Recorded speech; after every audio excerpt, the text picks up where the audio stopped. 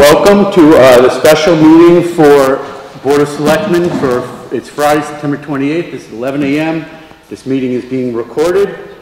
I'm going to start off with Pledge of Allegiance. Mark, would you lead us, please? Brian Gordon, by the way, is on the phone. You there, Brian? Yes, sir. Okay, pledge is starting. I pledge allegiance to the flag of the United States of America and to the republic for which it stands, one nation, under God, indivisible, with liberty and justice for all. And again, I'd like to thank the flexibility of the other selectmen. You know, we've got fast-moving stuff, and some of it's small, some of it's big. This is fairly small, but big consequences. The first issue we have is discussion decision to authorize first selectman to sign a master municipal agreement with the State of Connecticut Department of Transportation.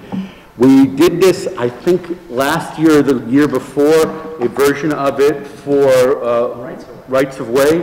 What happens is the state came up with this plan that because there's a lot of legal machinations that need to be done for any of these large projects that involve municipalities and the state, they decided to streamline the process and create this overarching sort of structure where they would basically handle everything and create a formulaic method for getting it all done. And in the end, it would save everybody a lot of money in terms of drafting, editing, revisions, all that sort of stuff. That's the good part about it. The bad part about it is it's a take it or leave it situation. They do not allow you to go back and negotiate it. They do not allow you to play around with it. They say either you want this or you don't. If you want it, it's going to make your life easier. But there are some pitfalls to it. Some things that we might have to look at enhanced insurance. This one in particular is the construction agreement. Yeah, this is for preliminary engineering projects. This is what we're getting into right now. We already have an agreement with the engineer. Wengel WNC is the name. It was reached before I arrived. This is the Cavalry Road Bridge? Yeah, this is for 3 bridges. This is for Cavalry Road and Jones. The other two escaped. Cavalry Road is a replacement. Is it the Valley Forge Bridge? And there are, they'll hit me in a second, the other two. They're both over the Saugatuck. One's River Road and Jones. Is Jones the other one? Or? There is no Jones. Davis Hill. Davis Hill. Davis Hill, River Road. Davis Hill, River Road, and those have all been looked at. We've known they're on a while. The latter two are just getting refurbished. And Cavalry we share with Westport, and we did finagle them to do a proportional split based on per capita GDP. So usually they want 50-50. We're like, well, let's go to the statute, and we voted on that. It's just a revenue comparison, right? It's right. Like what they take in a year in property tax revenue, what we take in, which is right. So this is what we have. I checked with the town attorney, Ira Bloom, and Doug Lamonte, and I said, hey, is this open for negotiation? I checked with BL, who is, the state hires BL the DOT hires BL as an engineering firm to like assist them with this project and be the one that kind of facilitates this. And they've told us they've done these with many towns and there's no negotiating. So unfortunately, and I'll throw we're between a rock and a hard place on this one. There's another wrinkle to it, which is it's a good thing to do in general, but if we don't do it, it might jeopardize the funding for the current bridge projects. So. Stephanie did send an email just making sure we have the adequate insurance requirements. We have I have a meeting actually on Monday or Tuesday with our current broker and our new broker, and I will bring this up to you. Okay, great. So looking, that was a valid point, but I mean, if they went around doing that. Are those 2 bridges, Jonathan, just refurbishing the ones on the Saugatuck? Yeah, just refurbs, yeah. And again, they have a rating system. Once it gets to a certain rating system, it triggers. Because the one on Davis Hill isn't that terribly old. No, there's just some. Raised it because of the floods that were. You go underneath, and there's some issues under. I've walked under it. So, yeah. So so reinforcing some of the understructure is probably, and then shoring up at the shores, riprap, whatever they put in there. So that's it. I do have a motion, but the motion would be to authorize the first selectman to sign the MMA with the state. The rest of the agenda. Brian, got any input? Any question? No, I think it's fine, I agree. Okay. So, So I move to authorize the first selectman to sign a master municipal agreement with the State of Connecticut Department of Transportation as presented. can I have a second? Second. Any discussion? Yeah, I'll just add that, 14.1 and 14.3, I think it is, are concerning, but I guess if there's, I deal with the state from time to time in my own practice, and they hold all the cards, so Yeah. I guess there's not much we can do with that. No, you're right. I would like it to seem more limited, Yeah. and it does seem very expansive and somewhat problematic that they hold all the cards, but they do. Yeah. So, and they're giving us money. So, Right. all those in favor? Aye. Aye. Motion carries unanimously. Mark, would you come up here? This is the annual authorization to allow bow hunting of deer on town property, my least favorite topic of the year. That said, it's a public health issue. It's also an issue of the health of the deer. We have a vigorous deer population. They are the main vector for carrying Ehrlichia, Lyme's disease. Gotten worse. Deer strikes have been contained by this in terms of cars hitting. We used to have 200 or something a year. Below 50. We're below 50. And then in terms of the competition, that you get wasting because there's just not enough. And then the other thing is too many deers attract more predators. And we already have some severe coyote encroaching. So I'm an animal hugger. I love all of them. This is kind of why we're here, to make really hard decisions. This is the most unpalatable one I have to make, but when I do the trade-off of the, public health, I support the program. They had, was on the news, I think there's 2 new ticks that just moved into Connecticut. And now the black the Asian one. tick, whatever, is carrying 5 different diseases. The 2 new ticks that are coming into Connecticut one of them has a deadly disease. I'm waiting for an update from the Board of Health, but I want to give just a little history to ease everybody's mind. So in the 50s, in the 60s, in the 70s, and even into the 80s, early 80s, you could walk around Weston. We used to raise 350 pheasants a year to train our bird hunting dogs, and that was before Pheasant Hill was in place. That's why Pheasant Hill is called Pheasant Hill, is because we used to raise them on the Juresco property. And so we hunted all over town. So I would take my dogs out, my buddies would go out, we could walk all day long, and we'd come back maybe with a wood tick here or there. The problem arose with the ticks really came out of control when the state of Connecticut refused to intervene early enough to cut down on the deer population, and they let it bulge out of control because they had the antiquated law of, well, you can shoot 1 or 2 deer a year. Now, because of the problems with the deer population being one of the vectors for the ticks and stuff, you basically, on all 3 of your tags, so if you hunt with a bow, if you hunt with a shotgun or a rifle or a black hawk, you can get pretty much as many tags as you want, as long as you keep registering the deer. And they're in season. And that's the state's answer now to what they should have done years ago, and maybe we wouldn't have the severe tick problem that we have today, because as you know, the white-footed mouse and the white-tailed deer are the ones that are the carriers through different parts of a tick's life.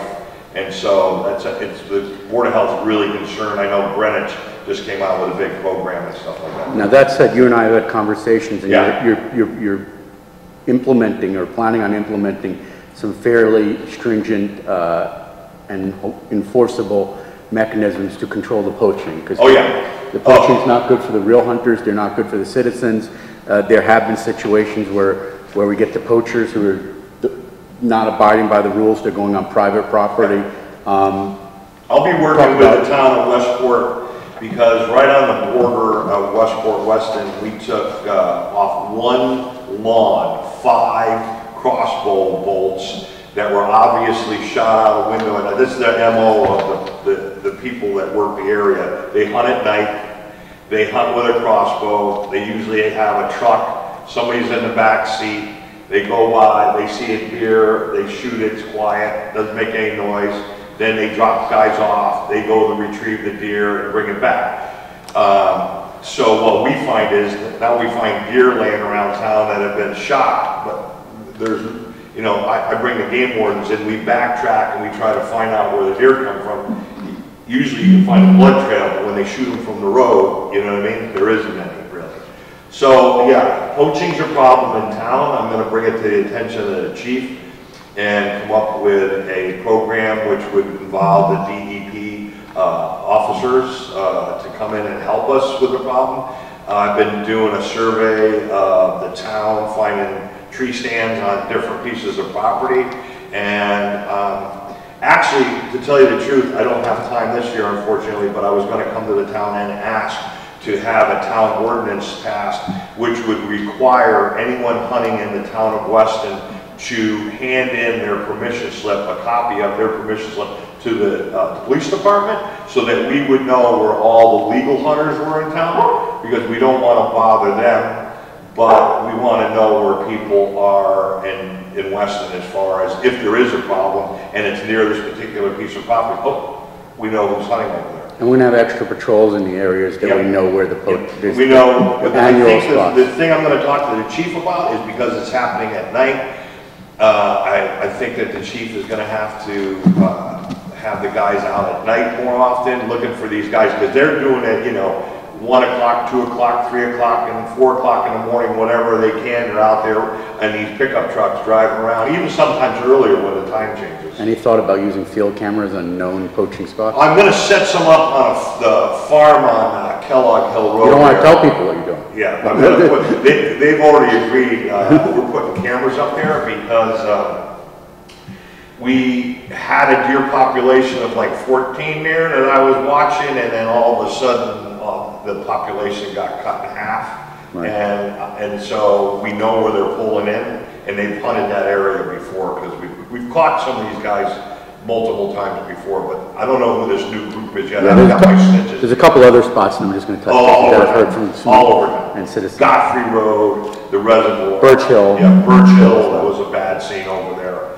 Yeah, and they just drive around the roads. Yeah. So, and the way they used to do it years ago was they were stupid, but that's how we caught them eventually. They used to pour corn on the side of the road, so they'd drive up, and then they'd see the deer there, then they turn, if they couldn't get a shot right then, they'd turn around, and then they'd come back out. They have a red dot on their crossbow, and all they have to do is put that on there, and that's what they were doing. So that's basically how we caught them after about 100 of my own man hours involved in tracking these guys down, but we caught them red-handed. It was a good case. now, what I don't see here that we did have last year that we need to clarify are the specific locations we're I Okay, so we want to add that to the motion. Yeah. So What are the locations, Mark? They're, All right, so the landfill, that's 50 plus acres. LaShot is the backfield, that's 9.5 acres. However, I'm not planning on doing any hunting there until the LaShot gets done with their Oktoberfest and all their other things. Usually by the November, they're done up there with using that as a parking lot. The Moore property's 38 acres. The Strassler-Thompson property is 80 acres.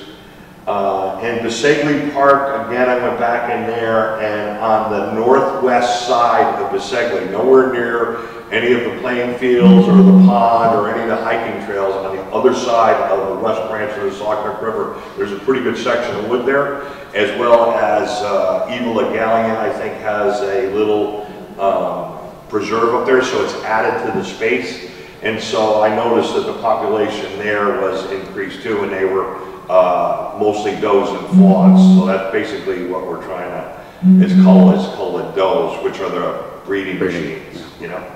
So that would be the pieces of property. And then my plan is that there's a couple of guys I've been using for years, but we've been problem after problem every year with people going in and vandalizing our stands, people going in and using town property for purposes other than they're supposed to be used.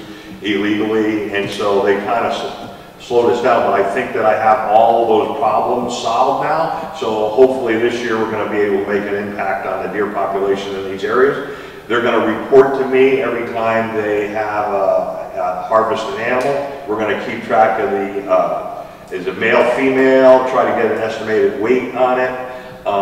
And that will then help me guide myself next year as to what direction we're going. They're also going to keep track of how many deer they see a day. So in other words, when they're in there hunting, maybe they don't even shoot a deer, but they were there and they saw 5 deer, they saw 3 deer, they saw 10 deer, or whatever. So they're going to have a reporting system to me this year to tell me what they're seeing in there. So those are the pieces that I propose, and those are the ones we've used in the past, and that's the ones I propose that we hunt on. Okay. And it's bow and arrow only, and it'll be monitored by myself, and naturally if there's anything illegal going on, these guys will also come to me so that I can go to the DEP or local police, and maybe we can grab some of these guys that are sneaking on the town property illegally. We've done it in the past, we'll do it again. Okay. I know we gotta go. Sorry, I just had a quick question. What's the process to get approval? Okay, there's a state form permission slip. And I don't know, Chris, if you need to sign it, or Jonathan as the town administrator, you need to sign it. But everybody that has to come down here to the town hall and meet either yourself or Jonathan or both, I don't care. And then they'll have their permits filled out, and then you sign the permit, and then I will designate which piece of property they're hunting on. And you'll vet the form before? Yes, it's all state form. Sorry to interrupt, Stefan. You Vet the what? You'll vet the person that wants an application? Yeah, you have to be permitted, all hunters have to be registered. Yeah. Perfect. Okay, yay. I'm sorry, you were Did going you have a question, to... Sorry. Yeah, a few of them, I guess. So this is not an open licensing program? No. I'm handpicking them all. Yeah. There's some guys I've been using for years that are professional bow hunters, and then there's some guys who have made phone calls to me that are local, actually Weston residents, which is fine.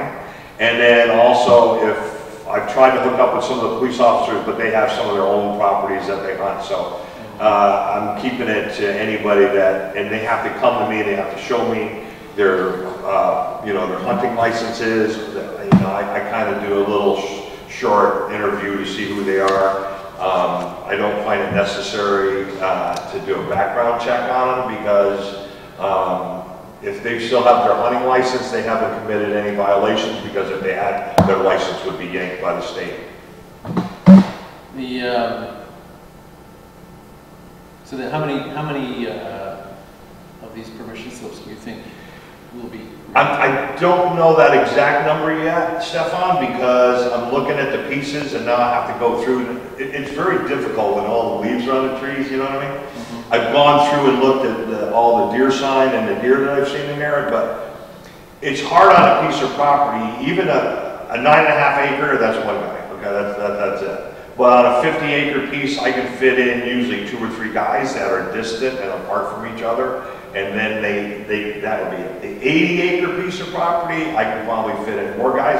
The problem with the Strasser piece of property, as you know, it's a long, narrow piece, and I have to be able to stagger the guys out in their locations. Yeah, there's 2 directions instead of 4. So that they're staggered, and the town is, because we do not charge a fee to hunt on the property, we by state law are exempt from all liability. So if a guy climbs his tree stand, falls out and breaks his neck, it's by state law, state statute, the town is not liable, or any private property owner is not liable, as long as they don't charge a fee.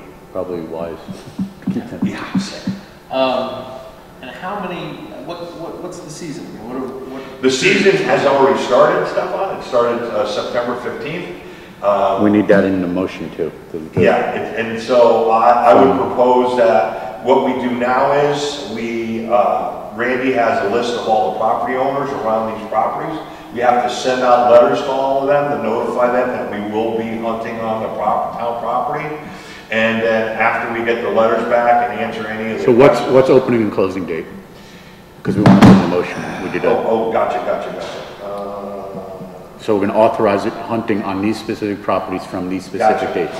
Gotcha, just one of the subject to, We could just say subject to Good the point. state, we could just say subject to the state season. I would say, Randy's got a mail, let's do the 6th of October. Is that all right? till when? So this is. Oh, the season goes through the end of January. Till Jan 31? Yeah. Okay. So Mark, how many, I know this is a more or less a guesstimate at this point, but how many deer do you think do we have? Hundreds. What, per acre? I don't know that exact number, because you know what's going on, Stefan? These deer, Hey, guys, I'm sorry to interrupt, I know we got a lot to cover. I just have a hard stop at 11:30, and I have to hang up at 11:30. I don't Okay. want to rush this, but I'm just telling you, I gotta jump. You'll get him the deer number. I'll get you the deer number. You know, yeah, and I have a few Which is more 5 minutes. questions. I gotta go. And I guess I'm a little bit leery of doing this on Friday morning with very little notice to the public. It is a sensitive issue, I think, for a lot of people. We've We've never had a never problem. had a commenter problem, at least Yeah, as I've done. and we've done it to for my knowledge, it might 10 be a years. sensitive issue. So I think if Brian's got to have a hard stop, You wanna table it? Myself would like to table it for. We could pick it up next Thursday night. We'll pick it up That's next Thursday possible. night. Thursday night? When is it, the 4th? Yeah. Yeah, perfect. Okay, we're tabling. Okay, thanks, Mike. Okay. But you have the information, so. Stefan, if you could send the questions to me and Mark in the meantime. Yeah. So Yeah. we get the answers.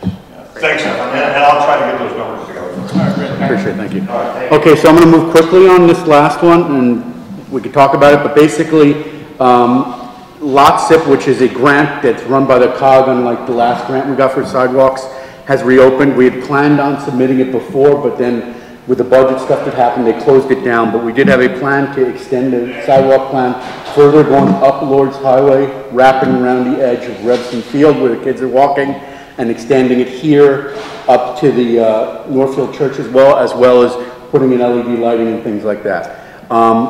We have a very good chance. We've never gotten any money from the Lot SIP program from WestCog. They had indicated in the past that we had a very high probability of getting some approval depending on what we asked for. The deadline is October 31 to actually go forward. In order to do that, we're going to ask for a little bit more money to basically extend the sidewalk plan to augment what we have. There's 21 million plus another 4 million that's going to somewhere in the COG. You know, we might as well reach out for some of this. So what we're asking for is some money to hire a consultant to help us draft the next application. Yeah, so this is money, we've received a huge grant already from the state. This This is small compared to if you, Yeah. I mean, we received a nice grant, but there's 21 million for the WestCog towns, and, you know, we've never gotten any of it. So it's always going to Stamford and Westport, and Margaret will tell you, the big cities always get it. So they kind of want to give it to us. They want to spread it out to small towns. The other thing I'll say is that my understanding from talking to people is that the criteria for getting it approved is going to be, is it shovel ready, as opposed to anything else. So it's not so much how much we're asking for, it's, is your plan ready to go ahead and move? So we would like it ready to go ahead and move, because it'll exponentially increase our likelihood of getting it approved. And it was something we intended to do before. It is a natural extension of, and still covering, you know, the safety parameters of what we were looking at. And this $5,000 is essentially to make it shovel It's a ready. max. Yeah. So But it's, the purpose is to make it shovel ready to That's have all, engineering yeah. plans and make a good application. Well, professional. I think it's going to help us do the schematic design, have a schematic map of where they'll go, and have the most important thing is an up-to-date construction estimate, which is going to be from a certified engineer who's doing these projects all over the state. They're also going to come and say, let's drive around. What are we going to need to do here based on the topography? And, you know, so that it's not just going to be a paper exercise. It's going to be really a visit the site and investigate. And that's what we did last time. And what I heard from the DOT was we were #1 in our application in terms of need. And of course, a lot of that has to do with the fact that we don't have any sidewalks. But, you know, they did a good job. They did, you know, they did a good job. So I'm going to go back to that company or another one, and maybe up to, I don't think it's going to be more than $5,000. Certainly, there was a great return on investment the last time this was Yeah, approved. we're thinking of going 1.5. If we do get this grant, this Lot SIP grant, we will then have to, just like with the other sidewalk grant, pay for the design. Which would probably be especially if we can manage the timing to fold them both in, there'd be some substantial savings in that. But, so. All right, that sounds like a good idea to me. Brian, any thoughts? No, I think it's fine, I read it all. Okay.